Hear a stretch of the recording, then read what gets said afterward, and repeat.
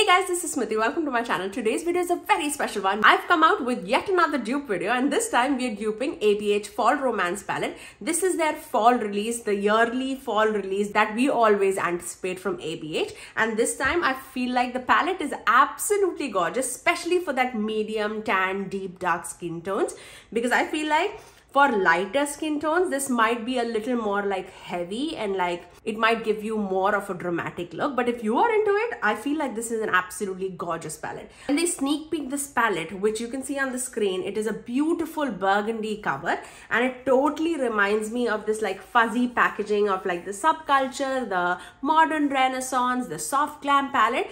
And I'm glad to see that back because this gives like that nostalgia of ABH. But the shades are absolutely gorgeous too. This comes with 12 beautiful shades. And we're going to dupe this beautiful palette using the existing palettes I already have in my collection. Let me give you a spoiler. If you have these oldies but discontinued palettes in your collection, you already have this palette. We're talking ABH Subculture palette. We are talking Too Faced Chocolate Gold palette and Melt Mariposa palette. These were all major hits in their timelines. Let's begin duping this palette because I'm so excited. The first shade in the palette is called Smoke, which is a silvery taupe with green gold reflex. And the shade that dupes this comes from the Chocolate Gold palette. And the shade that dupes this is this shade, which is called Gold Dipped. So let's swatch this. This is more of like that taupey, silvery, but it has like a green gold running throughout it, which I felt like this is so apt for this shade. So that's the shade that dupes the shade Smoke. The next shade in the palette is Leather, and Leather is more of like a matte stone shade. Nothing groundbreaking. It's like a beautiful transitioning shade on me. By the way, the eye look that I created is using the dupes of this. You'll see it towards the end of the video. I love this eye look. Okay, the Leather shade is duped by this shade from the Melt Mariposa palette. And this is called Te Adoro. Te Adoro? I don't know. Bear with me. Okay, so I'm gonna take that. This might not even show up on my skin because it's very, very close to my skin tone. But that's the shade. Yeah, you can hardly see it on my skin. Maybe like this. But it does show up on my eyes. So that's always a plus. But for like anyone who's deeper than me, this would be more of like a brightening shade or like a melting in buffing shade for you guys, which also I always love. Okay, the next shade in the palette is called Moonlight, and this is that iridescent duochrome, and this shifts from a lavender with sparkling pink opal shift, which I feel like a lot of palettes have, but I used the shade from the Daydreamer highlighter palette, but a lot of shades have it. Okay, the shade that I used is Dream Chaser, which again is a lavendery shift with like that opal pink duochrome. I felt like this is apt. But also another option, if you do have the Sugar Drizzle palette, this shade, which is Star Shine, is also very, very close to that. If you can see that, it has a lavender to a pink reflecting. I know like Nightshade also had it from Gourmand Girls. This shade, which is Enchanter, looks like a white, but it does have that pinky opaly shift to it. Okay, let me swatch this. So stunning. This on top of any mattes would just look at the shiftiness. This would transform your eye look like crazy. This is what I've tapped on top of the smoky shades. It's so pretty, you guys. It's so pretty. Okay, let's move on to the next shade. The next shade is called Thorns, and this is defined as a matte hunter green with sparkling reflex. I don't know about sparkling reflex, but Thorn is very, very close to Destiny from the Subculture palette. So let's watch that. Again, on the eyes, it might not even show the sparkling reflex. Maybe that's why they call it like a different shade apart from ABH, but this is how Thorns would look. The next shade in the palette is called Fireside, and this is defined as a metallic rosy copper with sparkling reflex. Now I have a few options. If you have Subculture palette, this shade Dawn would be very similar to it. If you have the Melt Mariposa palette, the shade Mesquite would be very, very close to it. So let's swatch the shade Mesquite. Again, this is defined as a metallic rosy copper, and that's exactly what this is. There you go. Now that dupes the shade Fireside. Now the next shade in the palette is called Crimson, and Crimson is defined as a matte deep wine shade.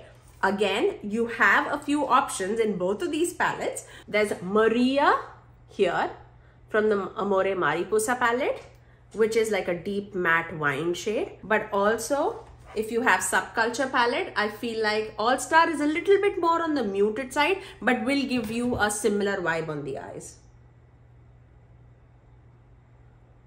There you go. Such a beautiful shade. I love this shade. So that dupes the shade Crimson. The next shade in the palette I feel like is the talk of the town, which is Divine, and this is defined as a duochrome vivid purple with a sparkling pink pearl shift, and this is duped by the chocolate gold palette, and the shade that dupes is this one, this shade, and this is called New Money. Again, it is a very, you know, creamy finish, the same way that the ABH palette has. It's not sparkling by any means. It's more like a cream satin finish. So this dupes the shade Divine. Look at that. The next shade in the palette is called Midnight, and this is defined as a metallic smoky purple shade with sparkling reflex, and this is again duped from the chocolate gold palette, and this is the shade that we are duping out with. Such a pretty shade. This is called Living Lavish. So let's take that. There you go. Okay, the next shade in the palette is called Crown, and this is defined as a duochrome gold with sparkling green blue shifts. I feel like Subculture has a very, very good dupe, and this is called Electric, and this would definitely serve your cravings for this new ABH palette. So let's watch that. So pretty. There you go. So that dupes the shade Crown in the new ABH Fall Romance palette. Now let's move on to the next shade, which is Mulberry, and Mulberry is defined as a matte reddish brown with sparkling reflex. Again, sparkling reflex, not very sure about it, but I feel like this shade, which is Nueva Vida, this one, a reddish brown shade from the Mariposa palette, is very, very close. So let's take that. This Mariposa shades are very, very pigmented, so do keep that in mind. There you go. That dupes the shade Mulberry from the new ABH palette. The next shade in the palette is called Ember, and Ember is defined as a matte toasted brown with fiery reflex. Again, don't know about the fiery reflex part. I'll give you a matte toasted brown. And this is duped by the shade called Fudge from the Subculture palette. So let's take that. There you go. So that dupes the shade Ember. The last shade in the palette is called Twilight, and Twilight is defined as a matte deep grayish green shade, and this is duped by the shade, actually you can take this one, Guacamole, I think, from the Mariposa palette, or you can also take this shade, which is Untamed from the Subculture palette. Both would just solve the purpose. Both of them look exactly the same. So I'm going to take the Melt one. And just, there you go. And that is the new ABH palette duped for you guys. Do let me know in the comment section below how you love the dupes. Do you love it? Do you hate it? Do you think I got close or not?